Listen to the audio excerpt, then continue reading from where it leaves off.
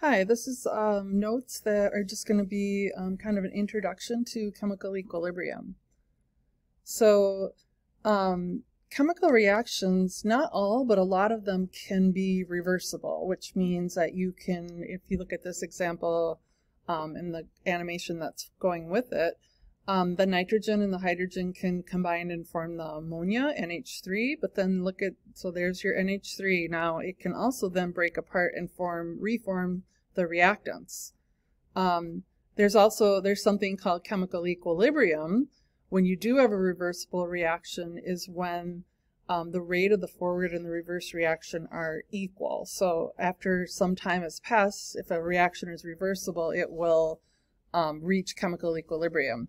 And this doesn't mean you have equal amounts, it's just of the reactant and the product. And you can see that in my little analogy here, that there's not equal amounts of what the ants are carrying. The two piles are different, but yet the rate that they each drop off one little piece, those are happening at the same rate. So I'm going to pull up my iPad so I can write.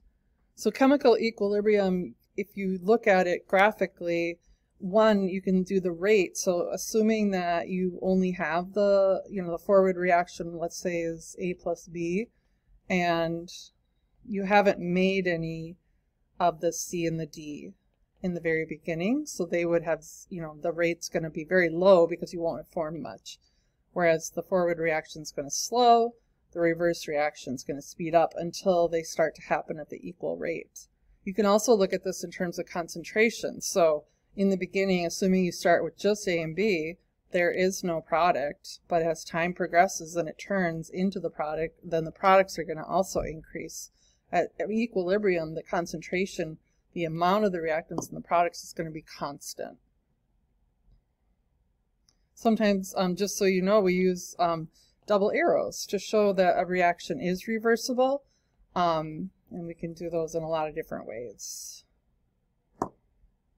So dynamic chemical equilibrium, this is what we are talking about, where it's not like everything just stops. It just means that the rate of the forward and the rate of the reverse are equal. So some examples are like vapor pressure. In the beginning, when you pour like water into a closed container, there isn't really any vapor, but eventually there is some vapor that gets formed, and that vapor then can easily, you can see some of the molecules are going into the gas form and some are coming back.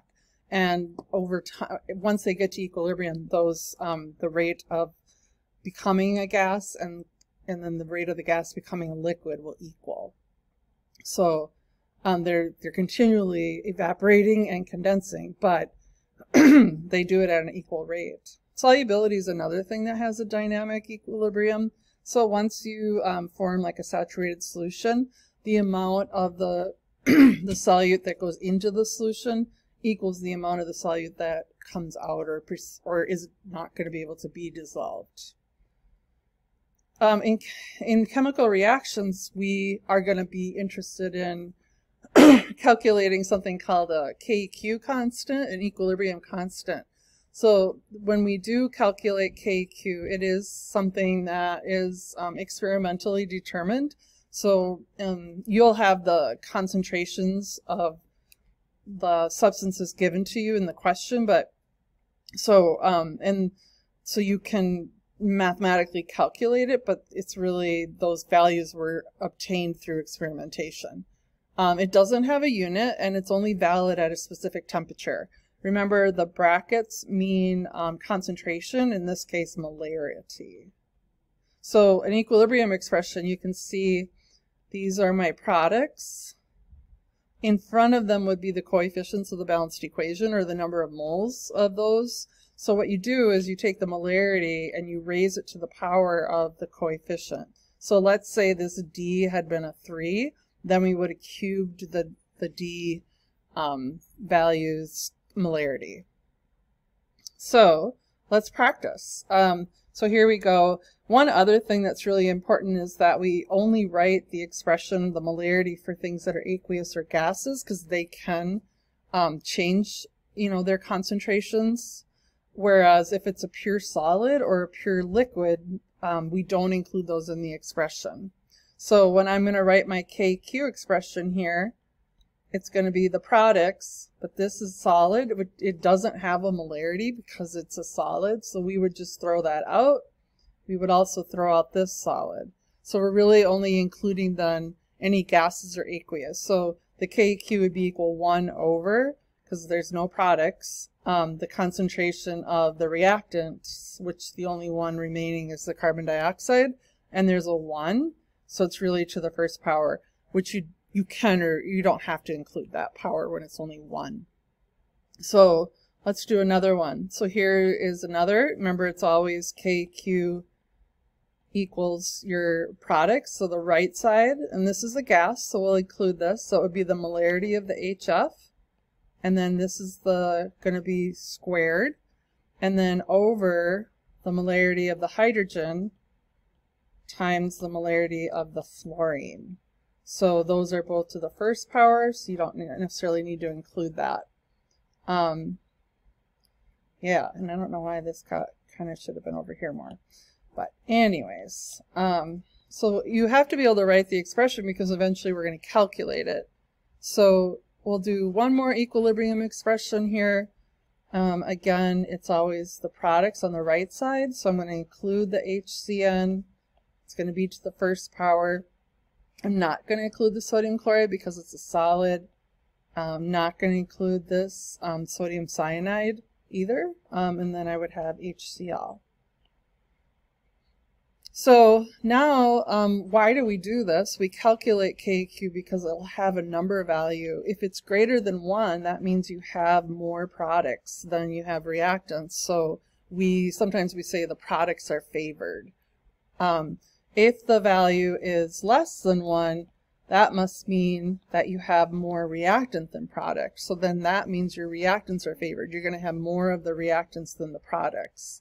And if it equals 1, then you would then say that neither the reactants or the products are favored. So here we'll do an example, and this is one we just wrote the expression for. So if you already wrote it in your notes, you can just use it again.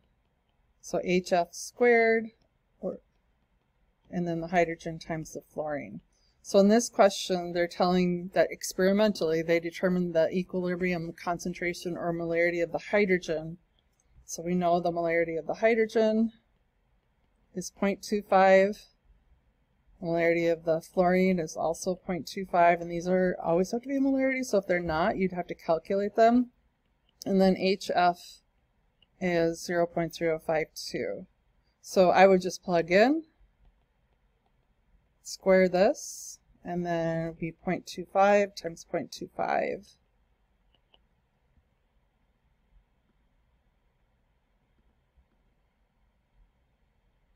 So when you calculate that, we get an answer of 0.043. So that is less than 1. So that means that I'm going to have a reaction that favors the reactants, which means I'm going to have more reactant than product. I'm going to have both of them in the container of wherever this reaction's happening, but I'll have more reactants because it is less than 1. Let's do another one. Or not. Actually, we're done. I hope that helps you to understand equilibrium. Just really that reactions can be reversible. When they are, once they reach equilibrium, where the rate of the forward and the reverse reactions are equal, then we can calculate the equilibrium expression. I mean, we can write it first. Then we calculate the value based on the concentrations or molarities of the products and reactants. And then we can think about, you know, whether if it's greater than 1, our value, then we have more products than reactants in the container. Less than 1, we have more reactants than products in the container.